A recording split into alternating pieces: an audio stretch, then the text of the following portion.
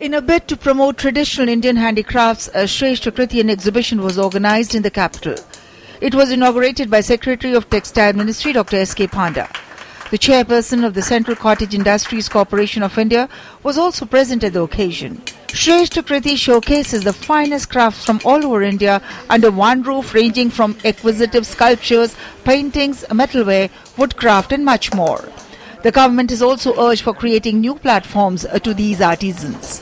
The handloom handicraft are a very integral part of Indian civilization, and it has been our efforts to give a new look, new dimension to it. We have some scheme, and it has been our endeavor to re-examine this thing, that how we can make it better. So for making this thing, we are trying to, firstly in respect of the new design, in respect of the raw material, and also in respect of marketing, we are trying to assist. The cottage industry has played a major role in the revival of languishing crafts. This initiative of the government was hailed by many artisans. The exhibition is organized every year, and this year's major highlight is the new design launch of Bastar crafts, Kutch, Bhuj embroidery and hand block prints, which attracts buyers not only from the country but from across the world.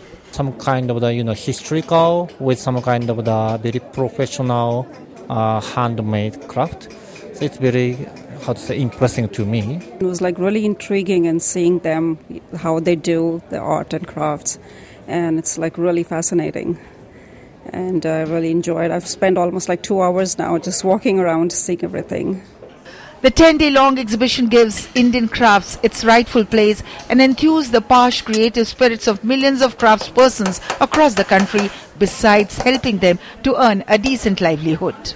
Cottage industries are largely instrumental in creating our traditional handlooms and handiworks while retaining our basic ethnic values. These are platforms which increases the self-employment opportunities for the craftsmen, besides restoring their pride in their work. With camera person Puran Joshi in Delhi, Anita Yadav, DD News.